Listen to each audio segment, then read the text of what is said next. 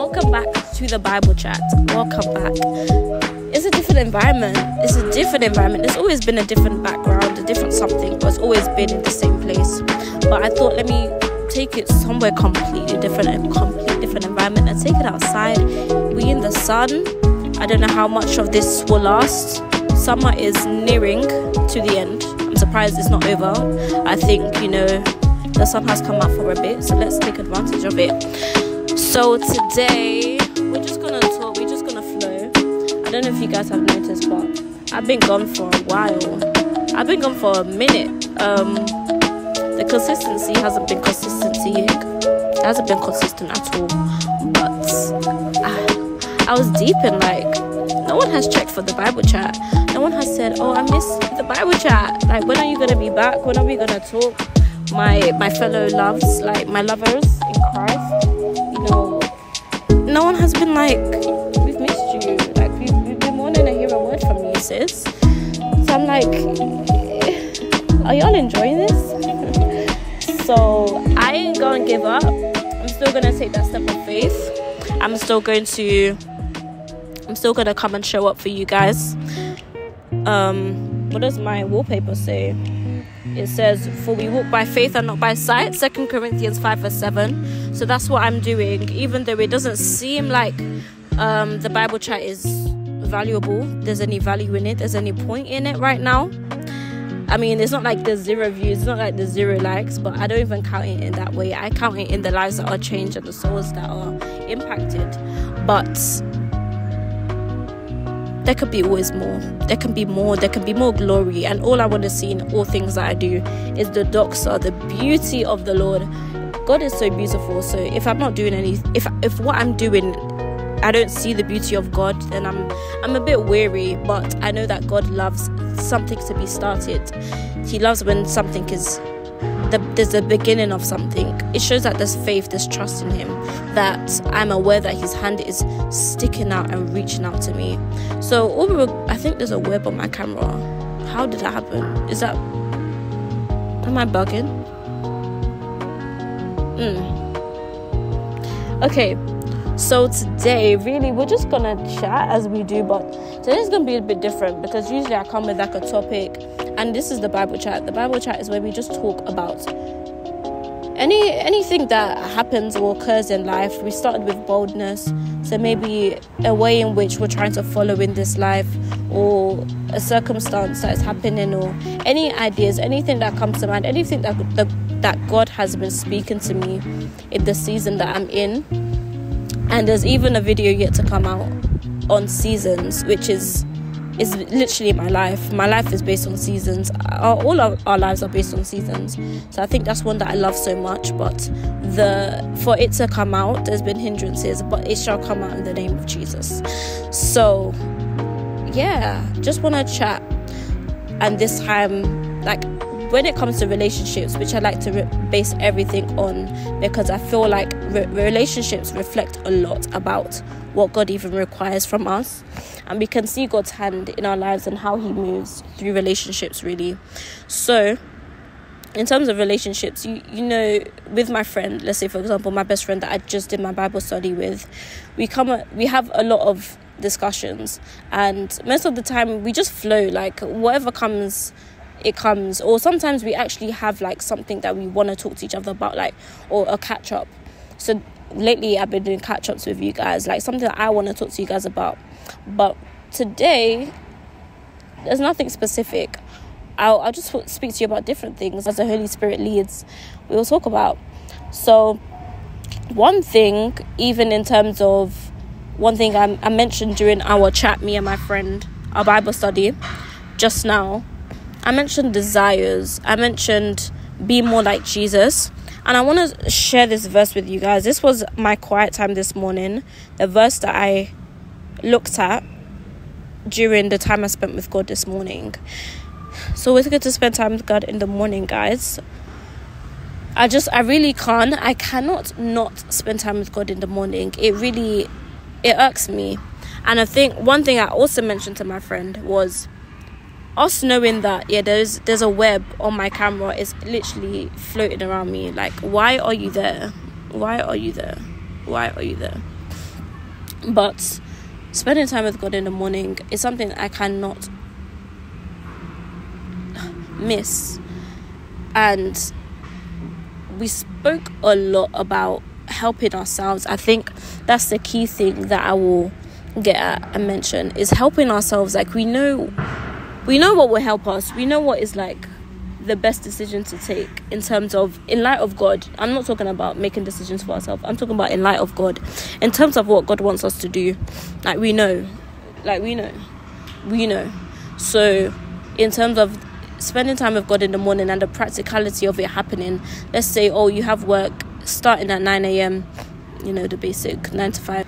You wake up at 8 and you're thinking, work is just there 30 minutes away, but you want to spend time with God, you want to eat, you want to get ready. So you wake up, you get ready now. It's now 8:30, and then you want to eat, but time with God. And let's say you even, let's skip the breakfast then, because I really want to spend time with God, but you only have 30 minutes to do that, and that's rushed.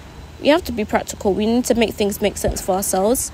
So when it comes to like me saying, I want to spend longer times with God, I know that's how my relationship with him will even grow, then I know that I need to sacrifice sleep. I know that I need to be disciplined in even the time that I sleep. So it's basically about just helping ourselves. Like, we can't mock God. God cannot be mocked. He cannot be mocked. Like, we know that some things are just not going to make sense if we do some things at a certain time, or if we don't do certain things. So we need to help ourselves out as Christians as well. Like, we spoke a lot about the heart. So meditation, even the things that we spoke about during our Bible study, it was too good. And it's always good. At first, we start with a verse that kind of threw us off, because we looked at the content and it wasn't like really what we were trying to get at.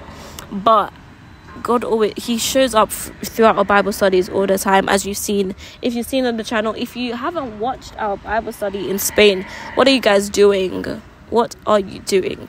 You need to watch it. You need to watch the previous videos. Every video on my channel you should watch, because God is definitely a part. And yeah, that's all to say.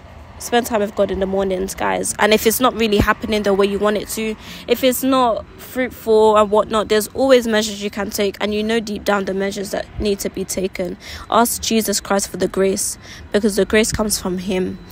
So John 5 verse 30 is the one I want to read to you guys. I'll read it in KJV for the first bit. I can of mine own self do nothing. As I hear, I judge, and my judgment is just, because I seek not mine own will, but the will of the Father which hath sent me. Amen, hallelujah, amen. So where I am in life is wanting to do the will of the Father, based on his word, based on the Spirit's leading. And that was Jesus. His meat was to do the will of him that sent him. That was his satisfaction.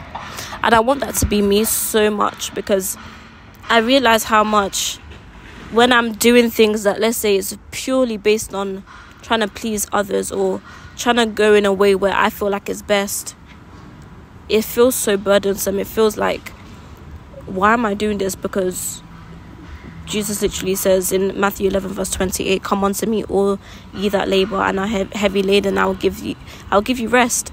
So why am I agitated? Why am I struggling so much? And there's things that in life it's not flowing, it's not working, and it's because you're in a place out of the will of God. You're not in God's will. I haven't been in God's will in the way I should be. So I've taken a step back, and I'm like, guys, if you don't know about First Love Conversations, it's a podcast now on YouTube where my pastor and a few other members of the church, they're speaking on different topics. And they've been such blessings to me. Well, the recent one that they posted, such a blessing. It was about politics, love, and the will of God. And the part at the end to do with the will of God, it really resonated with me. And lately, when I've been hearing my pastors preach about the will of God, it's really resonated with me. It's really convicted me, and it's really stirred me up. And it's basically to say, God's will is so good. Why am I trying to go my way?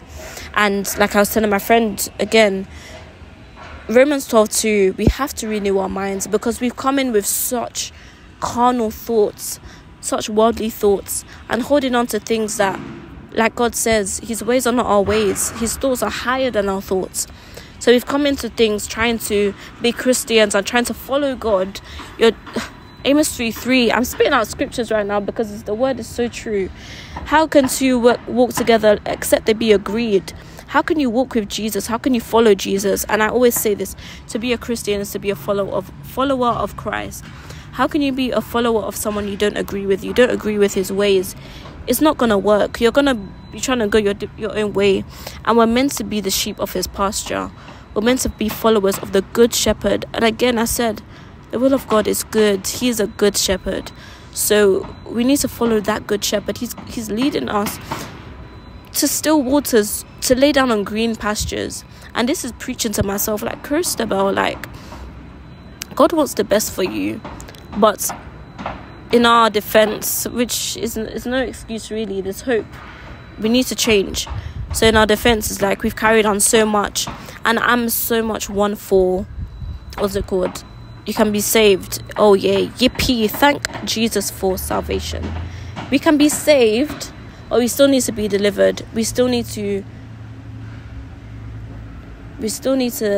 give God everything that we have accumulated in the past, everything that has stuck onto us, like, because those things, they stick, like, because the enemy knows that God wants us. It's a battle between him and, like, God and the enemy. He knows how much God wants us, so he's going to make sure in our life without him that he has just filled us with so much junk. He wants us to be filled with so much junk, so much trouble, so much anxiety, so much depression, so much hurt, so much pain, so much trauma, so that when it comes to even thinking about living for Jesus, it's hard. But there is hope in Jesus Christ. Jesus has already won the victory. So we literally need to also help ourselves and renew our minds and let those things go. Those limiting beliefs. Oh, the limiting beliefs. Don't get me started. Because I realize, and this is like transparency, one thing that after other things that I've struggled with, the whole idea of daydreaming. Mainly, I know a lot of girls can relate because I've watched videos on it as well, and I thought I was the only one. You know when you be thinking you're the only one, but you're really not. But thinking about marriage and being with a guy and all these things, and just daydreaming about what could be, fantasies and whatnot, and it's really not good. And why I say I've seen it to be a limiting belief, because I was talking to God about this last week, about the whole idea of it, and asking for forgiveness that I even did that, and how I'm trying to move past that, literally like walk away from that completely. And it occurred to me that, let's say, all these things that I've thought about, all these things that I've imagined, come my marriage, God forbid though, come my marriage though, and all these things that I've thought about, let's say it doesn't happen, 11 times out of 10 it won't. And I thought about the small things, let's say even the way I've imagined my house to be, because a lot of times when I've daydreamed, it's been like specific things and usually the same patterns. So I've held on to such strong patterns of the way things should be. And let's say this thing doesn't happen now. It's limiting beliefs. Ephesians 3:20. Now unto him who was able to do exceedingly abundantly above all that we can ever ask or think of him. I've limited myself by imagining these things that are just, it's the bare minimum. God can literally do so much more. So why have I thought in such extreme ways, in such constant regular ways that have limited me in my belief? Like literally another verse about all what we should think about the things that are true. Philippians 4 verse 8. So it says, finally, brethren, whatsoever things are true, whatsoever things are honest, whatsoever things are just, whatsoever things are pure, whatsoever things are lovely, whatsoever things are of good report, if there be any virtue, if there be any praise, think on these things. So the word of God is laced with such things: truth, just, purity.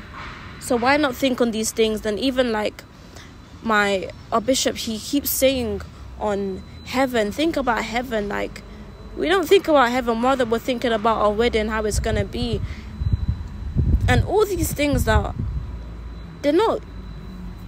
The doctor isn't truly in those things. The wedding ceremony, rather than the marriage, the institution that God has built, so that there can be commitment, so that it can reflect Christ and his bride. That's where the beauty truly is. So we're missing the beauty in things. We're missing the glory in things when we're not meditating on the right things. So I don't know how I got into manipulative dreaming. I'm saying it fast so I can somehow get the word out, but hopefully that's the way it's said. But I'll try to find the word as well. But I was basically speaking about desires, guys, and how Jesus, his desire was to do the will of him that sent him. And I really want that to be me, even though it be hard because of, like I said, all the things that I've brought on. But it's the best way that we can follow, having the right desires. My goodness. Yeah. So one thing, like I said, being like Jesus, I've always thought that, okay, that's the highest thing, that's the best thing, that's what I need to do. By the Holy Spirit is how I've realized I can even attain to that. You always see, Jesus walked on water, Jesus turned water into wine. That's far-fetched. It's not. God said in the last days he will pour his spirit on the sons and the daughters. I believe I'm the daughter. I believe it can be me. And with the Holy Spirit, he's one for obedience. Like, you have to actually want him. You actually have to wait on him. Take the upper room. Take the day of Pentecost. You have to wait on him. He wants to be wanted. And he's literally the best thing. The best thing that we can have to attain to the, what's that word? The righteousness. So we can have that righteousness in Christ, because our righteousness is filthy rags. But with God, the beauty in us is seen through Jesus Christ. So there's no point even trying to do anything. And I've thought a lot about how atheists say, as long as I'm a good person, I'll get into heaven. Heaven? Me. Do you know what I do? But they're not good. No one is good on this earth without Jesus Christ. No one. You can do give to millions to charities. You can do random acts of kindness. You can try with all your might to be good, but the things that separate you from God is what would not. It will guarantee that you will just not be in heaven with him. Like, why would God want to be with someone that doesn't want him? We barely want to be in the same spaces as people that don't want us around. A lot of people I've seen, they don't honor invitations. No, they don't go to places where they haven't been invited to. Like, we haven't been invited. Well, no, we've been invited, but we've declined the invitation. So why would that person even want you there at their space? But anyway, yes, attaining to the life of Jesus Christ is the main thing. So how did Jesus live? What would Jesus do? All these kind of questions. And I feel that's literally the best thing I can even do. Like, even with this, how can I be the person that you see Jesus as you're watching this video, as you're listening, like, all that I'm saying? And maybe sometimes my view is like a bit distorted, and it's hard to even see what will Jesus do because of the way things are. Like, Jesus went on no social media, so I'm like, is this what I'm meant to be doing, kind of thing? But I feel at the same time, we've definitely been given such great resources, and maybe sometimes so much to our disposal that we don't know what to do with it. But there's definitely great things that can be done through this platform, using your voice, and by the grace of God, reaching the people that needs to be reached. So yeah, that's just a bit about being like Jesus, because I heard a snippet of something that Jackie Hill Perry said about, paraphrasing, in terms of how as Christians we glory in the fact that, I say I spend time with God, and I'm close to God, my relationship with God is this, or I'm holier than thou kind of thing, all that kind of sense of things. But really, your character stinks. Just in that sense. I don't really, if I'm paraphrasing, that was a big paraphrase, because I didn't really listen to it. But I just could sense, like, yeah, that's resonated with something that I've thought of. Like, truly, this is serious. In terms of myself, looking inwardly, which is what we should do, guys. We need to look inwardly. As for me, I just love my relationship with God. Like, it's I feel like I'm growing. I'm definitely getting, I don't want to say closer, because there's never an end to all this. It's a journey. I'm getting deeper. I'm reaching certain places that, looking back, and I always like to reflect and, even, give myself a hand clap. Last year, was I here? No. Like, say the amount of times I'm spending with God, it's definitely improved. But there's so much more to it. The ability to bring God glory through our lives is so much, there's so much importance in that. Just in the sense of, we are one person. And in terms of soul winning as well, we are one person. But there's so much more other people that God wants to reach. How did God even gather those 99 that he left the one? Because he's always caring about the other person. So it's a thing for us as well to care about. God wants to be glorified. We were created for his glory. So how can my life glorify him? My character, my patience, being a salt on the earth, being a light to the world. Let me read some passages on that. Matthew 5 verse 13 to 16. You are the salt of the earth, but if the salt loses its saltiness, how can it be made salty again? It is no longer good for nothing. It is no longer good for anything, except to be thrown out and trampled underfoot. 14. You are the light of the world. A town built on a hill cannot be hidden. 15. Neither do people light a lamp and put it under a bowl. Instead, they put it on its stand, and it gives light to everyone in the house. 16. In the same way, let your light shine before others, that they may see your good deeds and glorify your Father in heaven. That's why we are good, guys. So anyone that wants to be good outside of Jesus Christ is in vain. Like, there's no reason for being good apart from bringing glory to God, because he is the good in us. Jesus is the good in us. Jesus is the only one that lived a sinless life, so he's the good. So in terms of how our ability is to be patient, to live amicably with people, to love people, that's something that the world is lacking. That's why we're the salt, because the salt is a preservative. In this world, it's full of corruption. So it's literally decaying because people are bringing their toxicity, their bad ways of doing things. These good people, these worldly people that are good, but they're bringing so much bad into the world by their gossip, how they slander people. But we're told so much against that through the Bible. Paul, I'm sure he was tired, just repeating himself about like how we're meant to be with our fellow brothers and sisters in Christ, even let alone with the world. But he says that our conversations should be filled with grace to the non-believers as well. So there's so much ways in which we're meant to be, so much ways in which it's not easy to be, but that's so important. Our character, our character.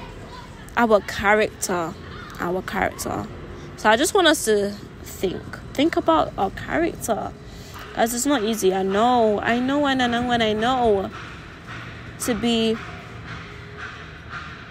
I don't even want to use the word kind. I feel like it's overused, because we need an understanding of these words, especially if they're in the Bible, because it's in the Bible, so it's important, yes. But let's say to be at peace with others, and I keep going back to the word patience, to be patient, guys, to take your time with people, and people aren't showing up the way you want them to, in the amount of time that you want them to, fast. Like, I need my answer now. I need you to come through now. Like, I was in an event and we were simply waiting for the event to start, and the artist was doing sound check, yeah, and I'm just hearing people like just complaining, like, oh, I'm not good at patience, I'm such an impatient person. As a Christian, that shouldn't be something that you're proud to say. I'm so impatient. Oh, when's it gonna start? It's been for hours. Like, all these kind of things. Like, bear in mind, that's a fellow Christian that you're speaking about, and you're being impatient with, you know. And lo and behold, the event, the presence was there. So whatever needed to happen, it needed to happen, and it happened. So, but on our side, were we who God desired for us to be? Let's say an unbeliever even showed up that day because their friend invited them. How would our conversation be to them? What example does that show to them? You know, we're always an example, and whether we like it or not, people are watching us. They're always watching us, and that's such a hard thing for me, because my thing is, let me be how I want to be. Like, I want to smile right now. I'm going somewhere. Like, my thing, which is a bad thing for me, I'm always like, I have somewhere to be, I have places to be, I have things to do.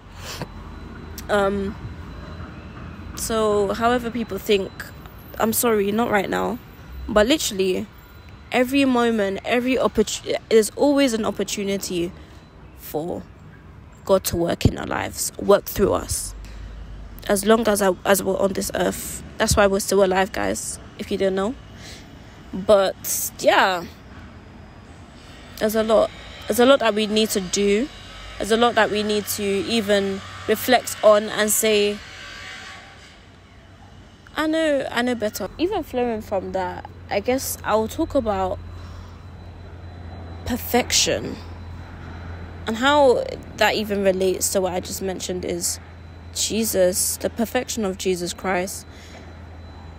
The better that we are meant to even step into, the better ways in which we're meant to walk in, is because God is perfect, so we are meant to be perfect. That's the scripture, yeah? So, all these things, all the better attitudes that we're meant to even walk in, the ways in which we're meant to be, that God has called us to, is because of perfection. That's the perfect way. And in the past, before giving my life to Christ, perfection was something that I really wanted to attain to. I really wanted to be perfect in all I did, kind of thing. And obviously, outside of Christ, what's the point? Like, that, full stop. There's nothing more I can say about that. But now, being in Christ, and even seeing that such a verse for someone that was a perfectionist, I'm like, so I'm meant to be perfect again? I thought that was a bad thing. But no, it's the way we do things. Like, there's a book I've been reading, Counterfeit Gods. There's things that we idolize, and they're not bad things, but it's because we've idolized it. Now it's bad. The situation is bad. Money is not bad, but we've idolized it. Marriage is not bad, but we've idolized it. We've put it above God, the giver of even those things. God gives the power to make. God gives the power to be wealthy. You know, all these things. God created marriage, but now perfection. If I'm trying to be perfect outside of Christ, the one who is perfect, like I'm saying again, doing good outside of Christ, the one who is good, I'm making a fool of myself, because it's filthy to God. That kind of righteousness is filthy rags.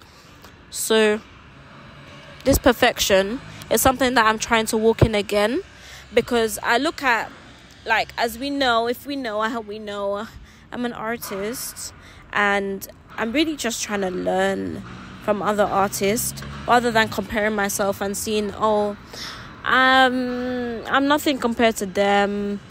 I don't think I'm cool to this, my voice compared to their voice, nothing. I've got nothing on them. Like, no, it's not gonna work. Me, look at them. Yeah, God, I'm not sure.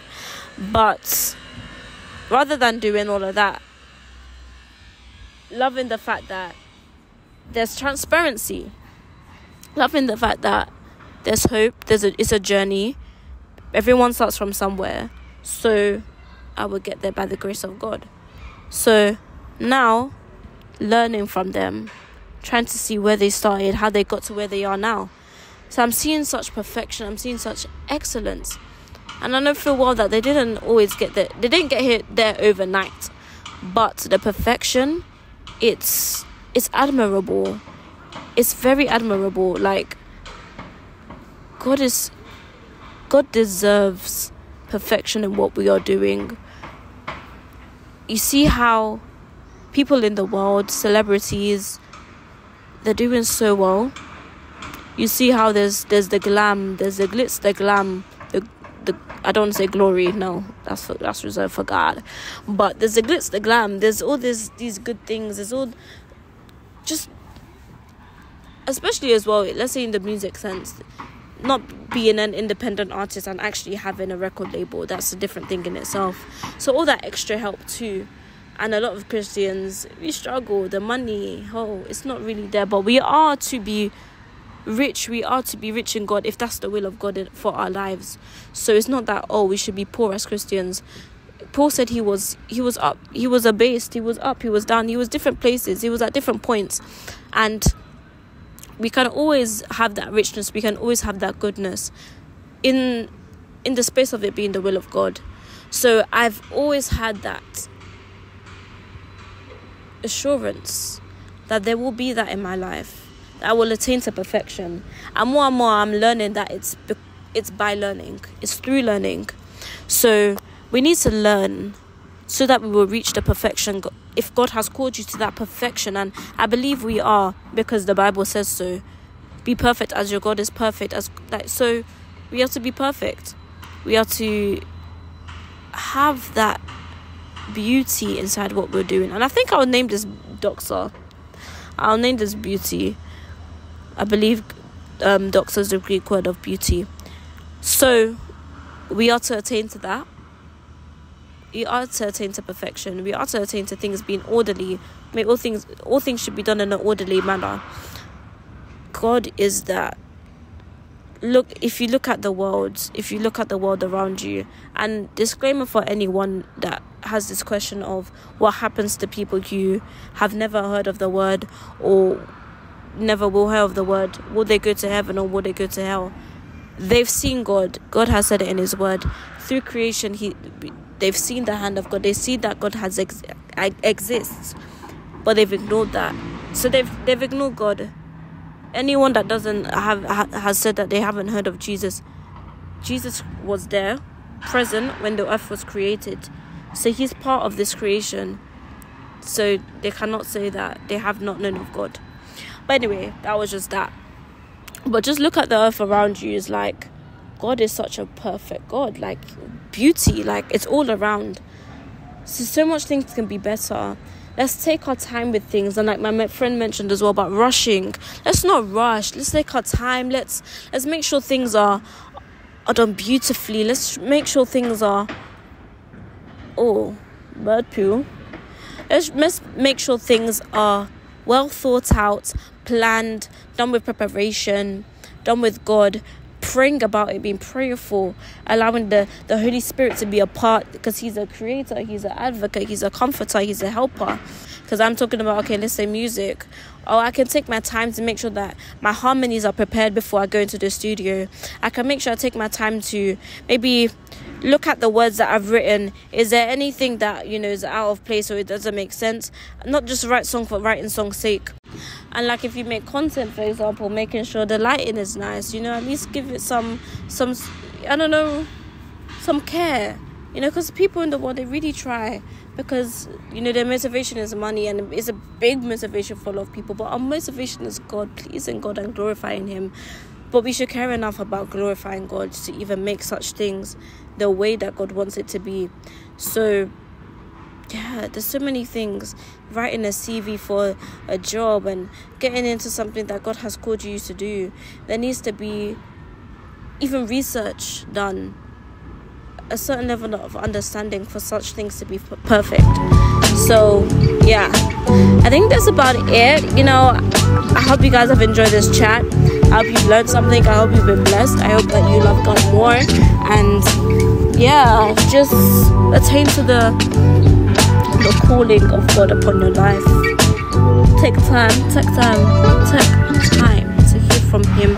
Go back and remind yourself of the thing. Ask the Holy Spirit to remind you of the things that God has spoken to you before to do, and by the grace of God, you will be blessed, because He will give you grace to obey Him, which is so important. But that's me, guys. That's been the Bible chat. That's me, guys, and that's been the Bible chat. Keep forgetting that this is basically a mic. So that's me, guys. Loud and clear. This has been the Bible chat. Tune in. Be thinking, when's the next video coming out? Yes, please. Care about us over here, because we want to talk. I don't know which way this is control landscape, but it's a way. Conversation adjourned.